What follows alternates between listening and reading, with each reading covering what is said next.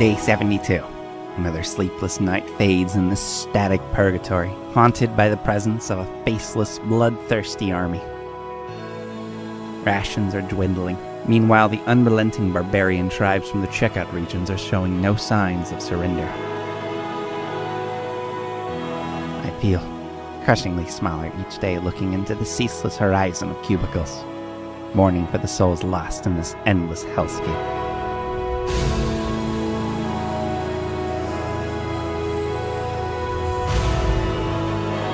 My mind is at ease, however, for I have proven myself invaluable to my tribe.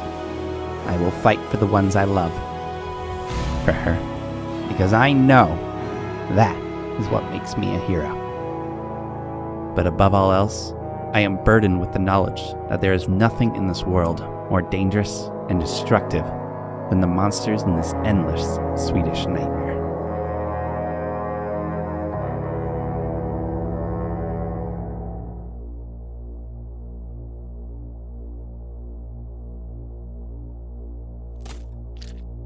Oof. That's a splinter.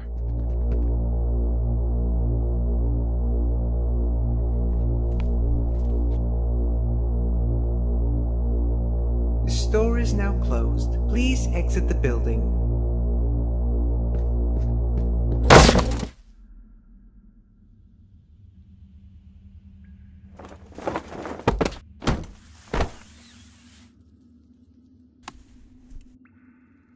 He's alive! Quick, get the man something to drink! Is he from the outside? I hope he's okay. Broken boy, what do they call you? This question should be really easy. Might have something to do with that awful spike in your noggin. Are you guys, like, road warriors? Can you tell me what's going on? I can't remember anything that's happened, and I'm kind of pissed off that I remember Mad Max more than my own... What are you doing? We're supposed to be looking for vending machines, not more mouths to feed. We're hunter-gatherers. What's the point of hunting if we can't even fight off the bigger tribes? If we patch this guy up, maybe he'll help us out. The point is, we can't keep getting distracted every time we see another lost schmuck trapped in the aisles. It's better distraction than your stupid journal. Hey, documenting is crucial. It's how we remember society. Have you already forgotten what convicts look like? Because this guy hasn't even ditched his prison garbs. Oh, come on. Like we're all saints in the land beyond the parking lot. Remember what the elders said. Second hand, second chance. Is that a joke? You are starting to sound like the greedy tribes from the self-serve area. Whoa, mate! You still with us? We've got to get them out of here. I'll grab his legs.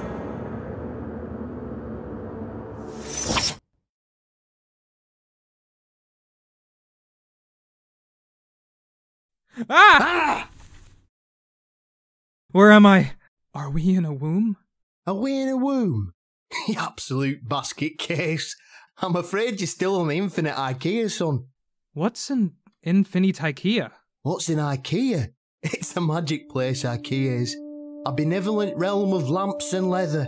A wondrous dimension of decor and deck chairs, as far as your wallet can take you, with cushions so soft it's like drowning in the tits of an angel.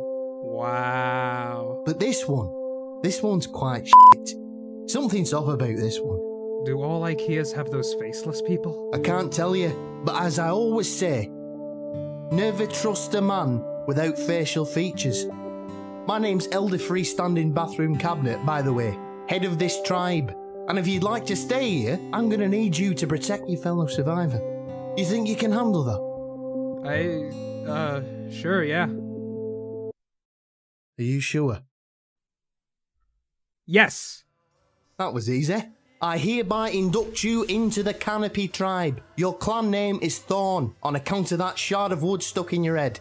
Talk to you later. Supper's in an hour. Oh.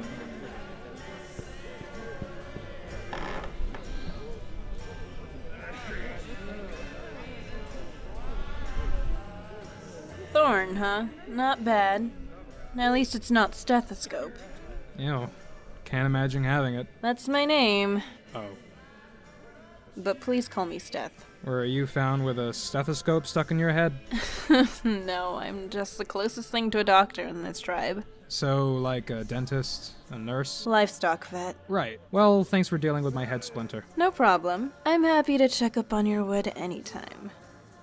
Hey, he's awake. Sorry to hear about your memory loss. I'll forget about it. You cheeky fucker.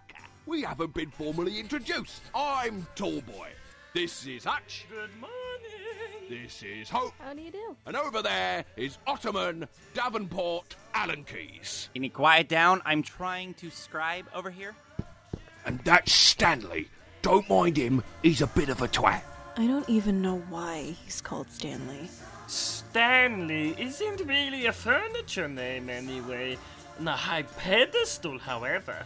Is that joke a chair? Because you've been sitting on that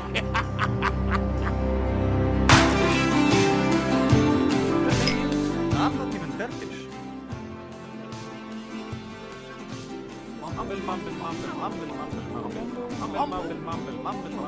Fellow IKEAns, I am proud to announce that I have found some Lego. That's what I'm talking about! I'm not sure how it got in here. Also, I am proud to draw unneeded attention to the latest addition of our tribe, Thorn, the Impaled. Legend! Amisa. IKEA!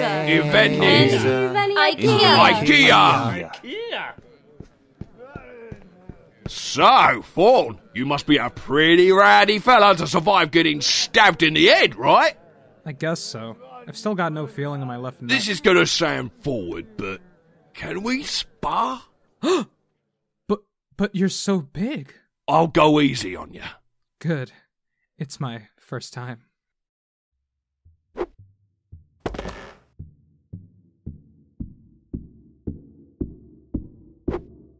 Try to disarm me! You were thinking too long.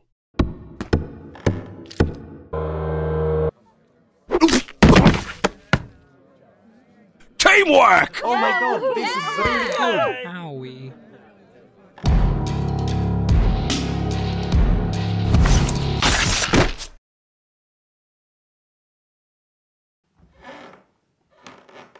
You've only prolonged this inevitable pillow fight. Retreat! That's right, we landed on some pillows. That's our thing. You've done saved me life, Thorn. Did I do that? How did he do it? That's crazy.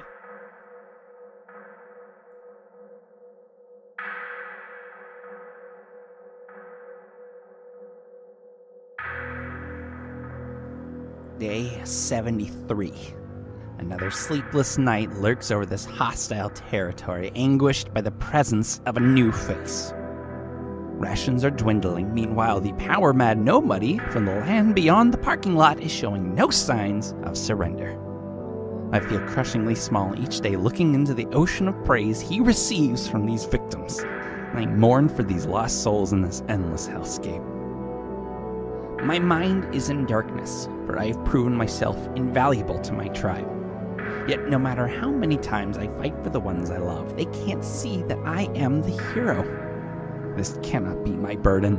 This damn fucking shitty motherfucker! Fucking monster!